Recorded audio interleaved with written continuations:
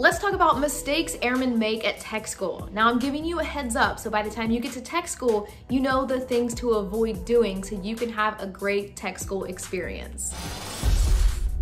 So let's talk about dorm room issues. Going into this is forgetting to have your mandatory items on you. Another mistake that people make within the dorm room issues is locking themselves out of their rooms, because when you arrive, you are given one key, and if you lose that key, you're gonna be in big trouble, and the MTLs will have to come and let you into your dorm. And then there is going to be failing their room inspections, which is really difficult to do if you follow the checklist. There are a few things on there that are automatic fails. Leaving your locker unlocked. So you see it is sitting here and it looks like it's locked. So if I just see that real quick and I walk out, then they come and do an inspection and they see that it wasn't completely locked. And another thing is leaving things plugged into outlets. So you need to make sure you have everything unplugged. The only things that are allowed to stay plugged in is the refrigerator, microwave, and the Wi-Fi. So as long as you take your time and follow the list, you're gonna be good to go. And just keeping your room clean all the time in general is a great idea. So going to this is just being a good roommate. Please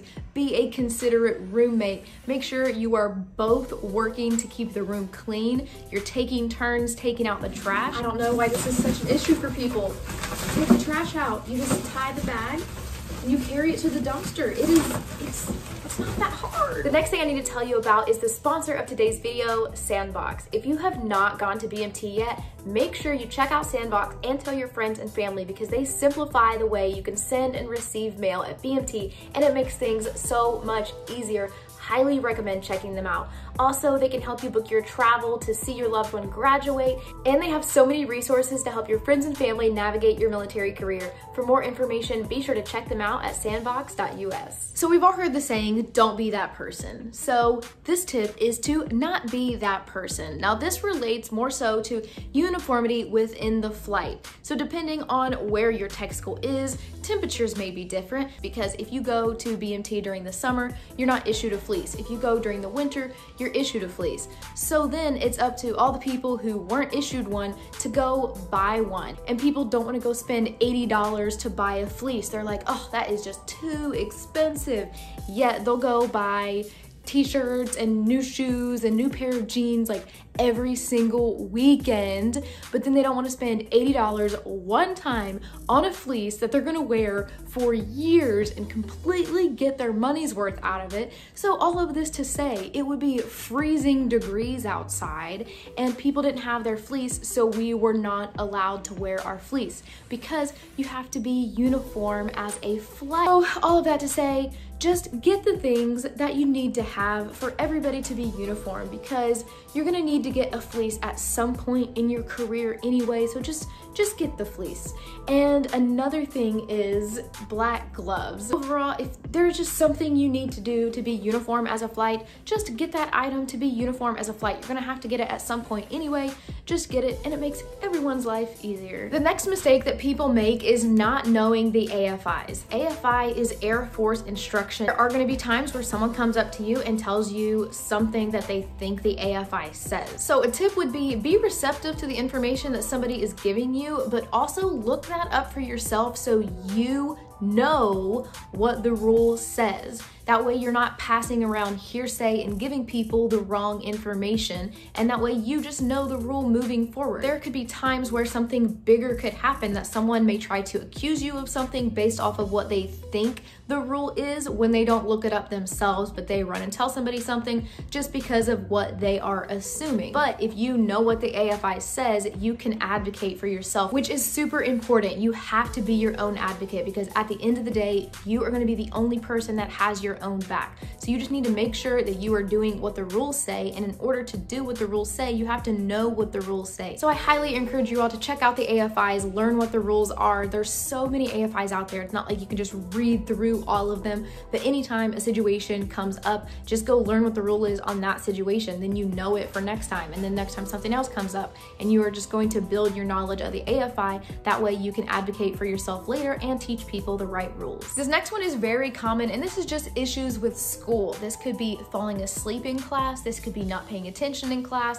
Like if you are in a classroom with a computer and your instructor is teaching and you are online shopping or things like that. If you get caught doing these things, you can get a counseling, and all of your instructors can see it, and your MTLs can also see it as well. So if this is something that is reoccurring, your MTLs can punish you for this as well, and you could get other paperwork that goes on your record, and this is just something that is easily avoidable. So do your best to pay attention and learn your job, because this is what you're gonna do when you are operational. So there's really no point to avoid learning while you're at tech school. That's what you're getting paid for. Alcohol-related incidents. You all, this is unfortunately such a common occurrence at tech schools. Incidents consist of things such as underage drinking, being of age and being too drunk, drinking and driving, having alcohol in your dorms. You all, this is such easily avoidable things that people are continuously getting in trouble for, especially when it comes to underage drinking. Please do not do it. It is not a good decision, and you know that ahead of time. You can literally ruin your own career, and you haven't even made it to operational Air Force yet. If you are with people who are encouraging you to do it, find better friends, because that's not the type of people that you need to be hanging out with that are going to encourage you to do the wrong thing. And speaking of that, there are situations where there are people who encourage people to underage drink or to have just one more drink. If you're that type of person, stop being that type of person. Stop it. Get some help. It is not cool whatsoever. And there's also situations of people trying to get away with underage drinking, and maybe they get a drink and other people that they're out to eat with don't realize it at the time, or don't realize they're underage, and then something like getting caught for this jeopardizes the entire group that you're with. So because you wanted to underage drink, you are literally costing other people possibly their careers. This is serious stuff, you all. On top of that, you also can get paperwork like an Article 15, and that stays on your record into your operational military career. And that's even if you make it that far, because people literally get kicked out of the Air Force for alcohol-related incidents in tech school, depending on the situation. So please just avoid it. This doesn't mean if you are of age that you can't go out with some friends, have some drinks, but just be responsible. Have a designated driver. Simple option. If you are underage, just don't drink. If you are around people where you see that something wrong is happening, someone is starting to have one too many drinks, be that responsible person to be like, hey, you need to slow down. If you see someone who is underage drinking, you need to cut it off right then and there. You need to tell the MTLs, because if it comes back around later that they were underage drinking and you were with them, then you're gonna get in trouble for it, and they're gonna get in trouble for it. So you're literally putting yourself in a bad situation. You're encouraging that person that it's okay, that there's not gonna be any repercussions for what they're doing.